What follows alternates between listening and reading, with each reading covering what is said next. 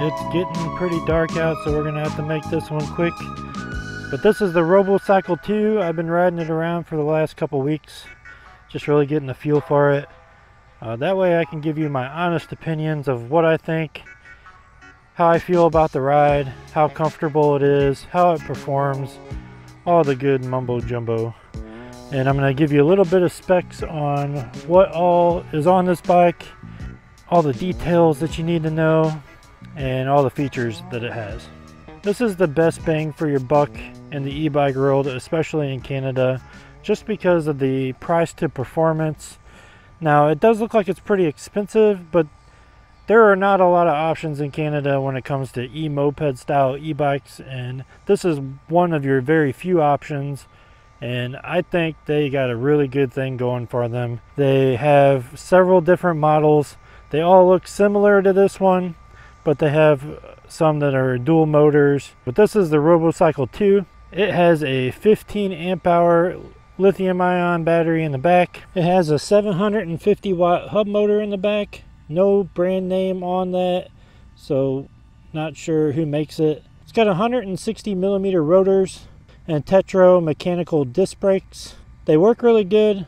However, I wish they would put hydraulic brakes on this just because of the speeds that you can get when you're riding. Now, if you look up here, we got the big giant seat. It is really comfortable. A lot more padding for your passenger, but it kind of slopes down and puts them up a little higher. But very comfortable. This might be the most comfortable e-moped seat that I've seen on a stock e-bike. I think that's really nice. Here's your 15 amp hour battery. It is charged with an XLR port, and it's got a little cover there to cover that up, and it kind of looks like a smiley face. I thought that was kind of cute. But this functions as a tail light and a brake light, and you can hit this button here to tell you how much battery you got left. It's only 3 bars, but it has aluminum fenders, which will hold up really well. I just prefer plastic fenders myself, just so we don't get the clanky noise every time you get something stuck up in there. This does have dual suspension, so it has rear motorcycle suspension on the back, coilovers, adjustable, really nice looking, super comfortable. I haven't made any adjustments on the suspension at all, and it's been working fabulous. Now, the front suspension are inverted, but they have no adjustments whatsoever, and the handlebars are built into the forks, so there are no adjustments on the handlebars either. You can't adjust them forward or back, other than maybe you can turn them around and have them leaning backwards instead of forwards. That might help you, but for me, this stance feels really good. I'm 6'2", so it fits me perfect. I think it could fit probably anybody 5'5" and above comfortably. It's got a really cool looking retro logo with the robot for ROBOCYCLE right in the logo there. That's really cool. And it's got an integrated cup holder, which we've seen this on e-bikes in the past, but this is really nice. You don't have to worry about adding a bottle cage down here unless you want to, but you can use that for a lock or something as well, or adding another battery maybe. I don't know. All the wiring is ran through the frame. It's really sleek. The paint's real durable.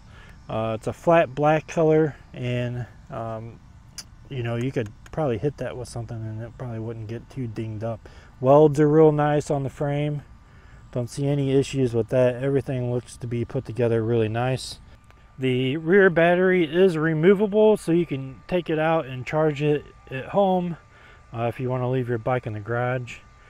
The cup holder is adjustable, so you can go in and, you know, put a small water bottle or a big Starbucks cup in there if you want.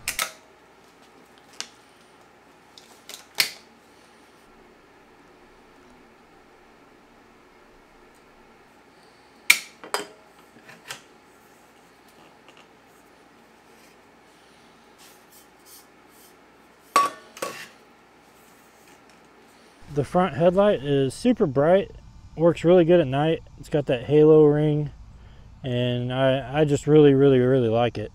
If you pair it with a secondary light, it makes a world of difference, but this will do you if that's all you got. It is really bright for a stock headlight.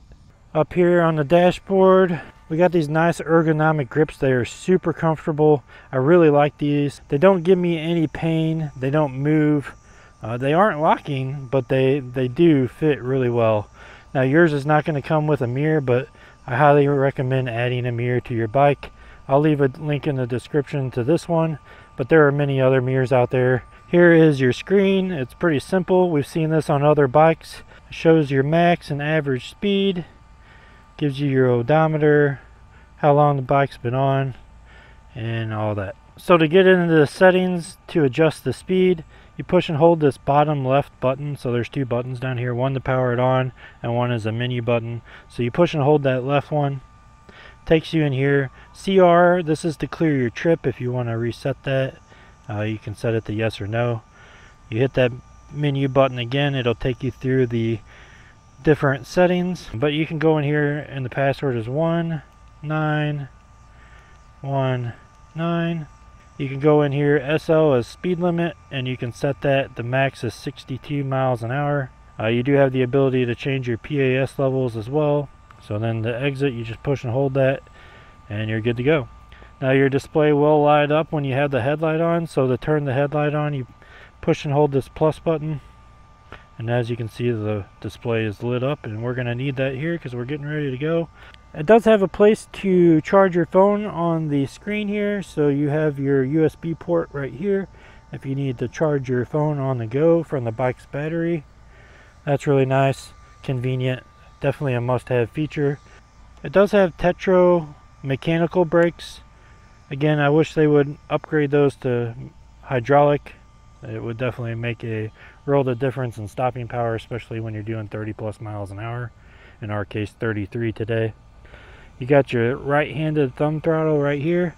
It works on all the PAS levels, so if you got it set to 0, it's going to work no matter what. So you do have to be sort of careful with that. Make sure you don't accidentally hit it.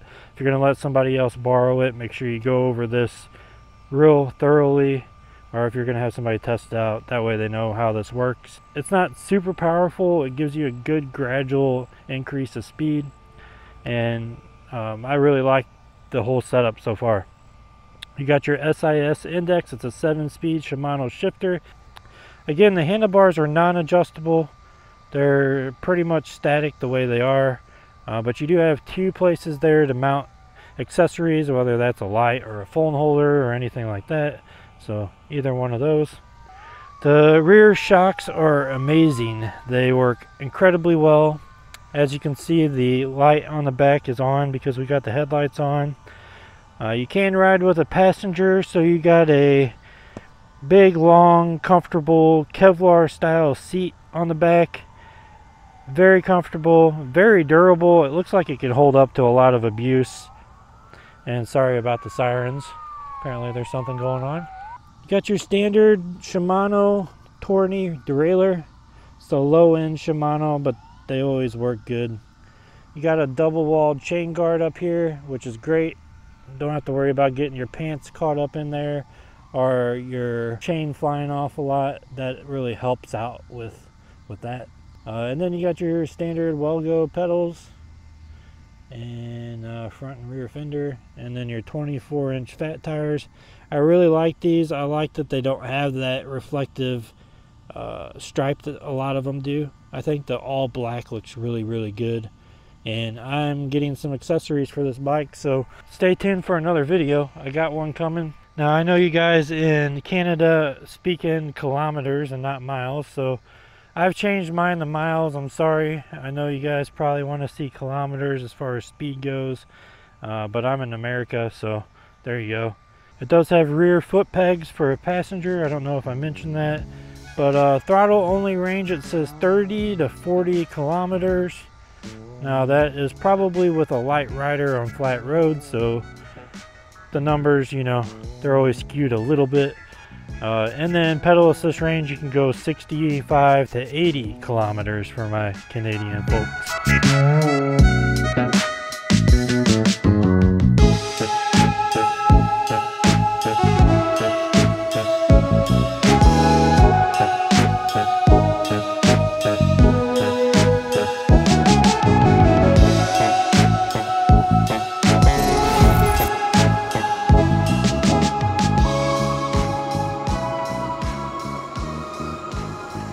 Alright, today we are riding the ROBOCYCLE 2.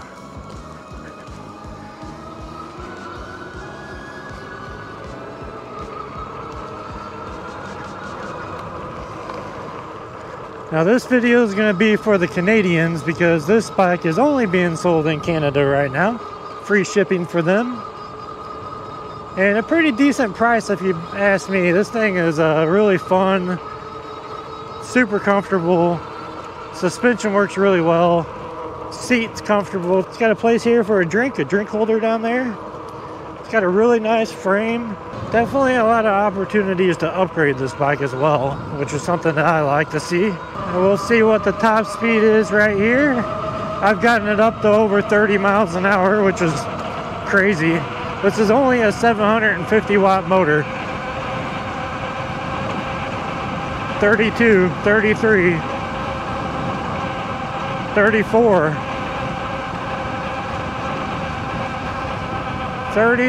miles an hour.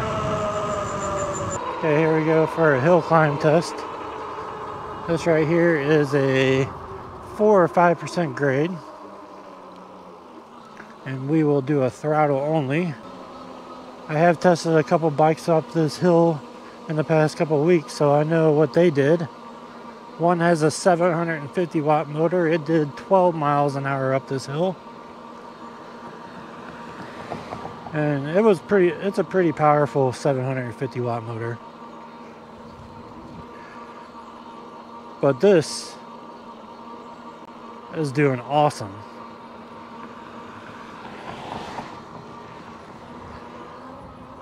Now, that's not like lightning speed or anything going up a hill, but throttle only on a 4 or 5% grade did really well. Alright, this is a 7 to 8% grade. Part of it is 7%, part of it is 8. So we'll see how well the ROBOCYCLE 2 will do climbing this hill. We're doing about 9 or 10 miles per hour up this hill, no problem. Not hearing anything from the motor, it's just cruising along. We might hit 9 miles here, 9 miles per hour, yep. This is the steepest part right here. This hill climb right here, we might even get to 8. Well, it looks like it might be staying 9 and 10 miles an hour up this hill. That's not bad. And we still have 4 battery bars. We haven't lost any more batteries. Now we probably will here because that climbing hills just the motor and that's it. That's pretty taxing on your battery.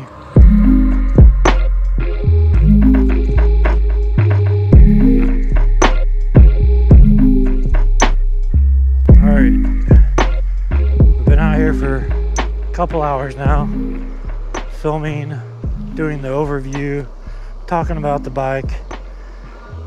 It's already starting to get dark. I got a late start today. I was editing one video, had to do some errands, things like that.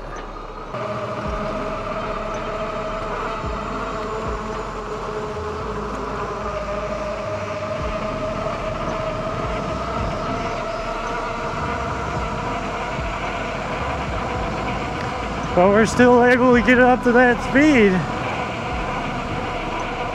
with our battery drained.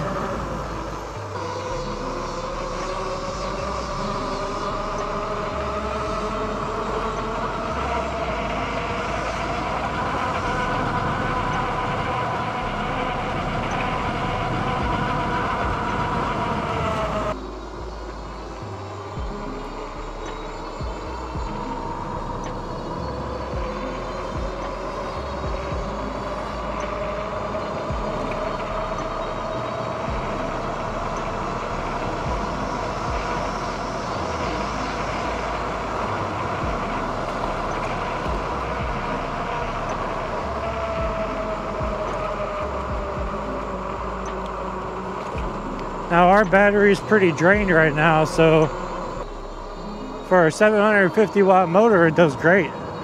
Same with the speed. It's really quick and smooth, and you can't hear the motor at all. Super quiet, which is nice. If you put on some street tires, you probably have a pretty silent bike.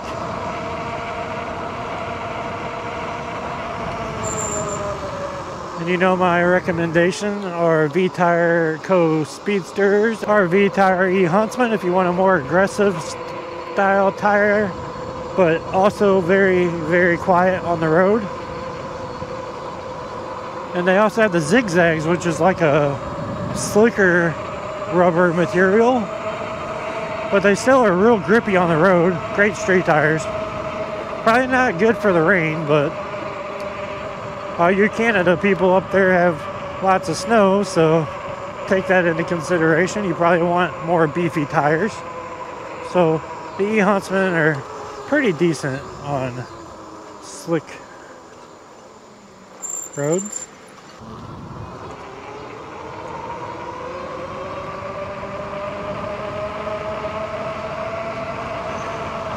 I don't know how well the headlight's picking up today, but it's definitely bright enough to get you home at night, that's for sure. But being down at one bar, we still got quite a bit of power here.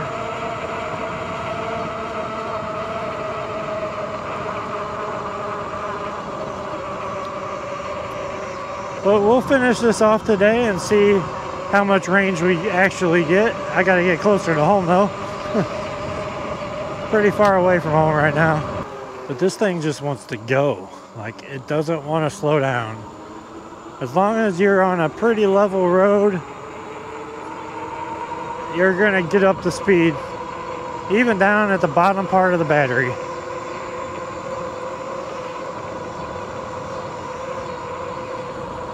Which is nice.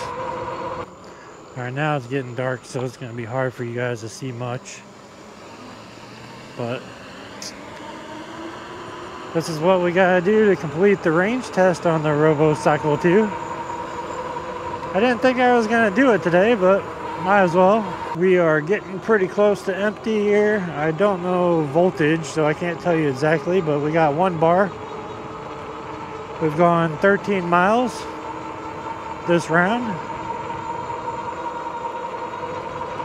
Top speed of 34 miles per hour right here on this road.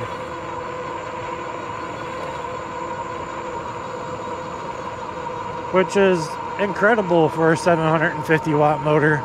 Really happy with that. That means I don't have to upgrade it right away. I would like to add more battery capacity, for sure.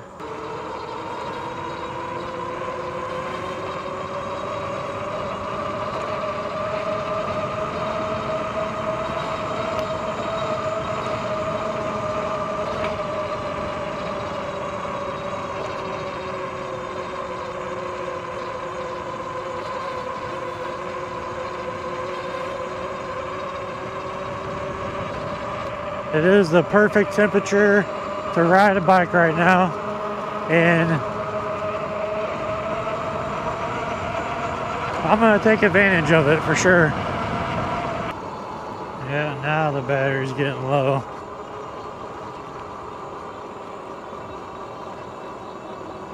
You can feel it. But we're gonna leave it pegged the whole time.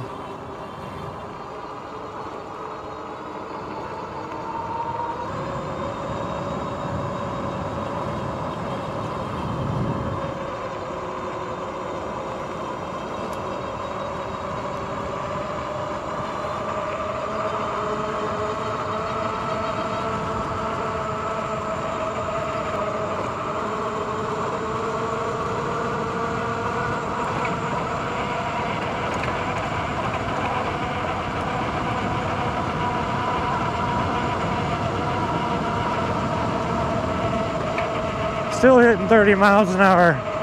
Crazy.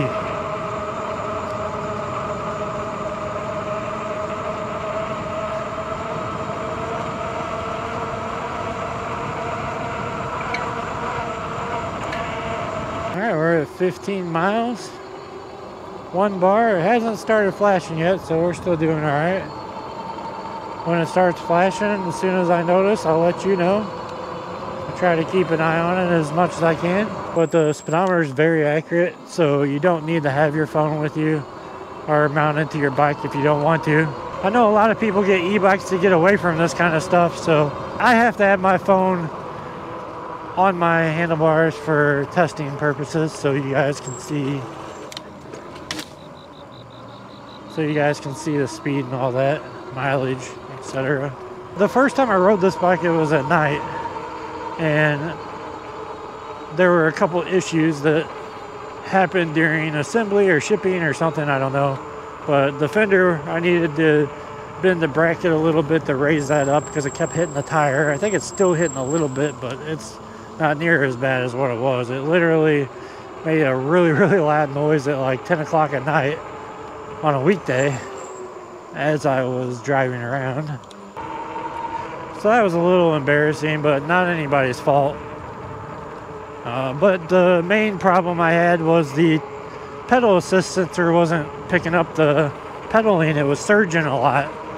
Well, the next day I rode it around and found that the little housing that holds the magnets that basically sends the reading to the controller saying, hey, you're pedaling.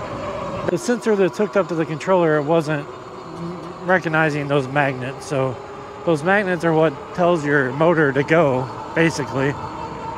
And but I fixed that. That was something minor. So if you have any issues with pedal assist on your ROBOCYCLE, check that. Just make sure it's slid up close to the sensor on the frame.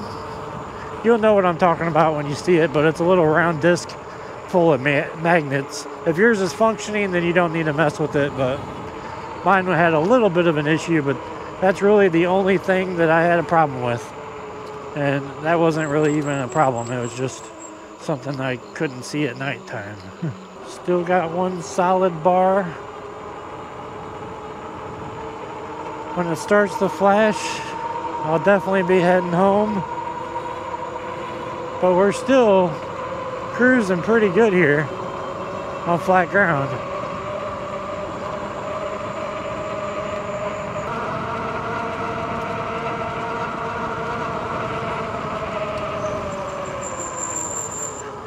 Maybe my next video that I do for the ROBOCYCLE, I'll change everything to kilometers.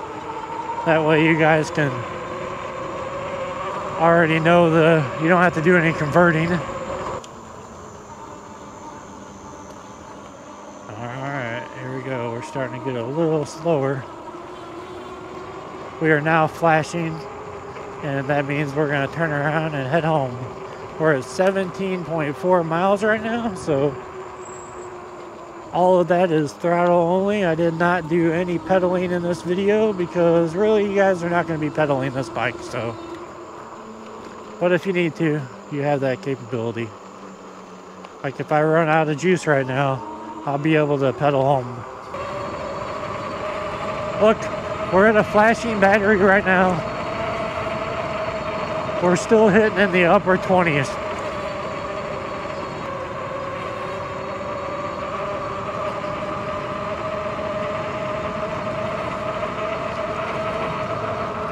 Well, that was a pretty flat road.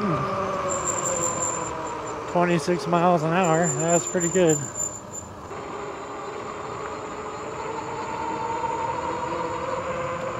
Yep, we just died.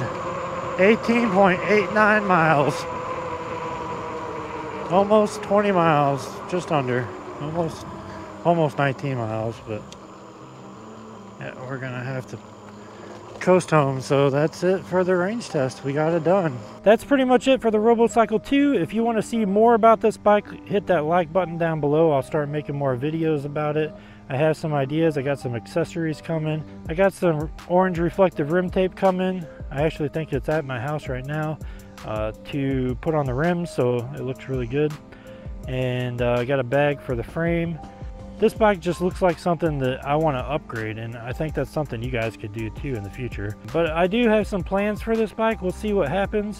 Hopefully I can make some mods on this bike. I know you guys are really itching to see that. If you are interested in seeing anything else about e-bike related content, you can subscribe to my channel. It really will help out the channel if you do that, as well as you'll get notified when I upload as long as you hit that bell. But that's it for the ROBOCYCLE 2. Thanks for watching. I'll see you guys in the next video.